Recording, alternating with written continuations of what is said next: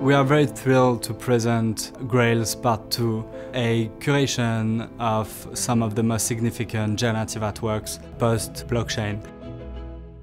In this cell we have selected a number of works that altogether present all the multitude of techniques, a multitude of aesthetics that can be used when making algorithmic art. And it's very diverse, from an autoglyph by Lava Labs that could be seen as a Genesis project, and then unfolding some of the most significant works we've seen being released the past 2 years in the generative art. With this particular work, out of a chance of millions, the algorithm processed a work that turned out to be figurative, out of a series that was only supposed to be abstract. In the cell we have a work by Tyler Hobbs, and it shows how generative art, even though there is an important part that is given to chance or to randomization, how actually this randomization can create a work almost perfect.